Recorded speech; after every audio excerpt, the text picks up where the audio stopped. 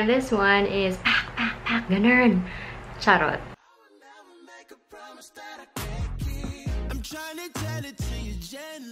Hi there, it's me again, Kay, and welcome back to my channel. So, for today's video, ipapakita ko sa inyo yung mga nakuha namin na lipsticks, liquid lipstick and bullet lipsticks from Vice Cosmetics nung nag-attend kami nung launch niya sa Araneta. So again, before anything else, mag-thank you lang ulit ako to Vice Cosmetics and Ao, my schoolmate in high school, for providing us VVIP tickets. So ayun, thank you! Anyways, papakita ko lang kung ano ulit yung nasa box. Actually, pinakita ko na siya dun sa last vlog ko, pero kung hindi nyo napanood, ito siya. So, isa siyang malaking box. So, sa loob, ganito yung itsura niya. 8 shades ng bullet lipsticks. And yung lip kits naman na liquid lipstick and lip liner. Meron din tayong 8 shades. So, yan yung mga shades niya. And aside from that, meron din silang binigay na cap. And itong shirt na suot ko. Vice. So anyway, isa-swatch ko yung mga lipsticks at the end of this video. Pero ang point ko talaga for doing this vlog is to answer or like i-hack yung mga usual na napapanood natin sa mga video or reviews ng Vice Cosmetics. Kasi okay, fine. Sa mga napanood ko kasi, may mga nagsasabi na naka-dry daw yung liquid lipstick, na yung lip liner daw, napuputol, etc. So, kesa makipagsabayan tayo na yun din yung observation natin. Siguro, for me, ang point ko lang is gawa na lang natin ang paraan. Kasi sayang din eh. I mean, kung binili mo man yun, alam nga naman, porket nabali siya, itapon mo na. Or alam nga naman, porket na naka-dry siya, wag mo nang gamitin. Wherein, pwede naman natin siyang gawa ng paraan. Okay, so ang una kong gustong i-hack or gawa ng paraan is naka-dry daw. Okay, most of the time kasi, pag nagli-liquid lipstick tayo, iniisip natin na na-drying siya, na parang my lips feel so parched, it's so dry, ganito, ganyan, ganyan, nagpipeel off siya. So ako, ang ginagawa ko, bago ako mag-liquid lipstick, the night before, or actually, lagi, pagkaligo, matik na sa akin yun na nagli-lip balm ako. Tsaka, ang gusto kong lip balm, yung may scrub. So, say, example, ito. Lip balm siya na may scrub din. So, ginagawa ko, kuha lang ako ng konti. And, hindi ko, like, ito, igaganon ko sa lips ko.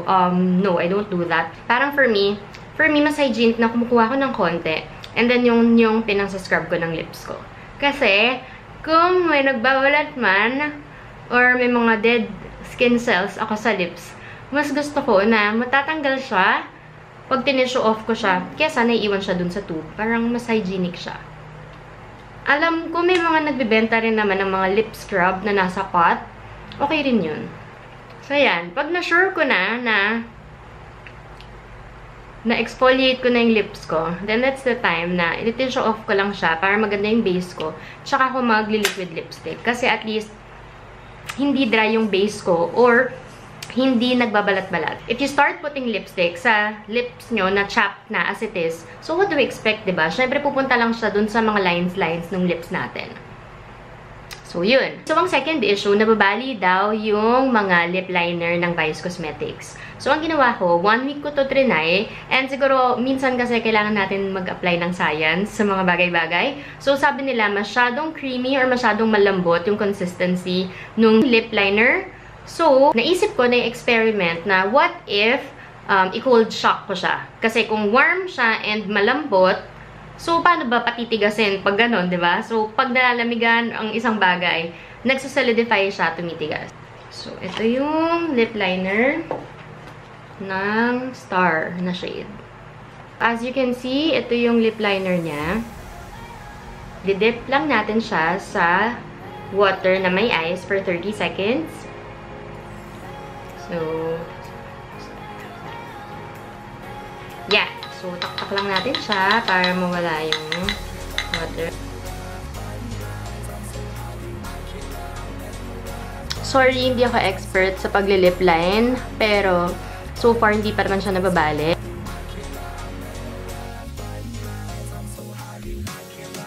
And ako, pag lip liner ako, gusto ko, finifill ko na rin ng konti yung lips ko. Kasi I find na maganda siyang base nung liquid lipstick later on.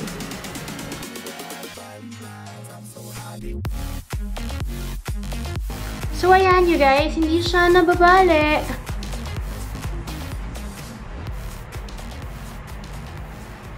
Siyempre, hindi ko dinidiinan masyado yung pag-press ko sa kanya. Pero, you know what I mean? Hindi siya nababali. So, nakapag-line tayo gamit yung lip liner ni Vice Cosmetics nang hindi siya nababali. So, effective naman siya.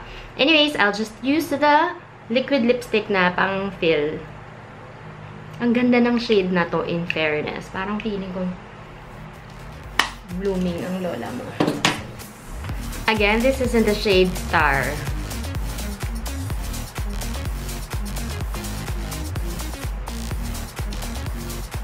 So, ayan guys. So, nakapag-lip liner tayo and liquid lipstick in the shade Star. Okay, so mag-try tayo ng isa pang lip liner sa same method. Wait lang. So, ngayon naman, itry natin tong Showtime. Water na may ice for 30 seconds. So, 1, 2, 3, 4, 5, 6. So, habang malamig pa siya, gora na natin ito.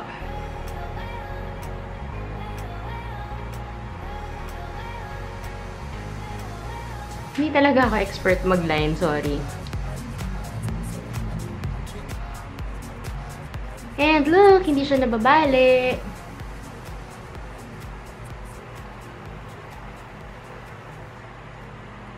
So, ayan you guys, na line and fill ko siya using the lip liner ulit nang hindi nababali. Bongga yun, aminin mo. Mag-liquid lipstick na ulit tayo.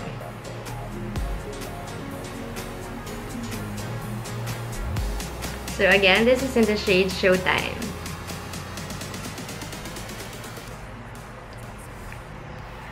And let's go na to the swatches. This one is in the shade Pony. In the shade Star.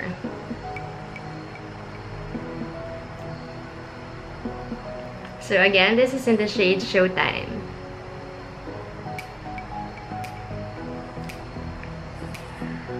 This one is in Benjamin.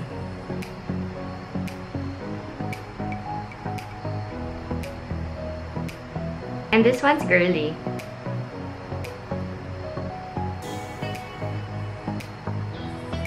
Whoops, scary.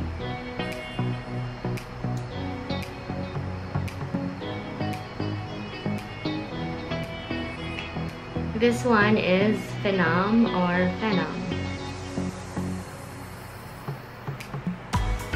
And this is Unicorn. Favorite ko siya kasi feeling ko, turn siya ng hair ko.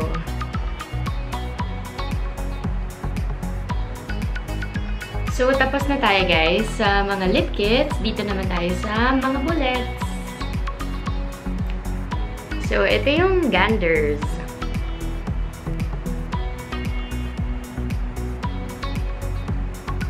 And ito naman yung Haya Baya Bayu.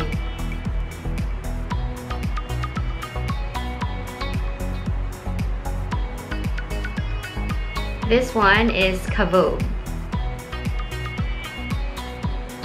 And ito naman yung Aura.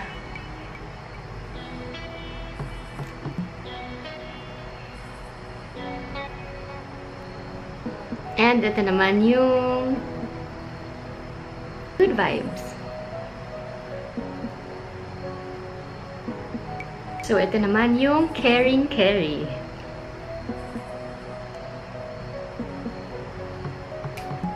And this one is pak, pak, pak, ganun. Charot. Pak, ganun lang siya.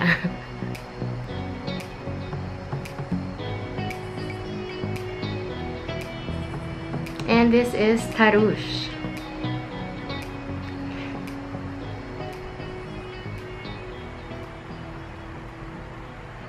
Okay guys, so I hope nagustuhan nyo yung mga swatches nung mga liquid lipstick and nung mga bullet lipsticks. And to conclude this video, ang masasabi ko lang, for me ha, yung liquid lipsticks nila ng Vice Cosmetics, para sa price niya na less than 300 pesos, sulit na siya.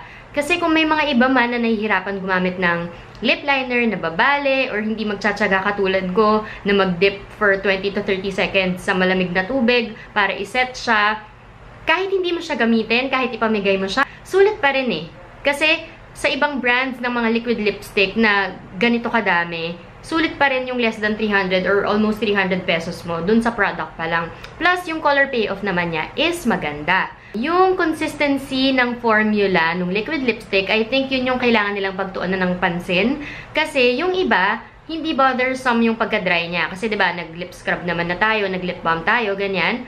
Pero, napansin ko pa rin na may mga shades talaga na parang you can't help it, pero drying siya. Pero yung mga iba naman, smooth glide siya. So, ang ginawa ko lang, dun sa mga napansin ko, na hindi ganun pa rin ka-smooth or parang medyo naka-dry pa rin. So, kumukuha lang ako ng konting Vaseline. Tapos, nilalagay ko lang siya ng konti. Syempre, pag nakaset na siya, hindi na siya ganun ka-super matte. Pero it saves my lips from being too dry. And hindi din pumapangit yung product sa lips ko. So, that's what I do. So, konting Vaseline lang, pwede na. I mean, kesa ma-turn off ka na drying pala siya, ayaw mo siya, hindi mo na siya magamit, just save the product. I love the formula nung bullet lipsticks nila. Smooth glide siya, totoo yung claim nila. Plus, ang gaganda ng pigmentation, ang ganda ng color payoff. Makikita nyo naman sa swatches niya.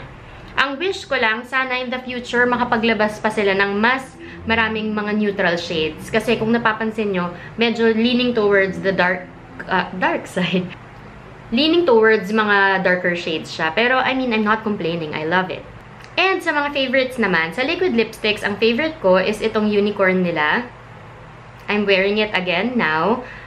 Gusto ko siya kasi, gusto ko parang kasundo ko yung color. Parang feeling ko akong ako, ganun. Tapos, masasabi ko naman sa smell, ha. I mean, hindi siya mabango, hindi rin siya mabaho. Parang hindi ako naabala. Parang okay, lipstick, ganun. So, for me, dead ma lang ako sa smell niya. I mean, hindi ako unhappy. Ang mga bet na bet ko talaga, ha. Itong Unicorn, Star, tsaka Showtime. And sa bullet lipsticks naman, ang super favorite ko sa kanilang lahat, ang top 3 ko, Good Vibes, Pack Ganern, tsaka Tarouche.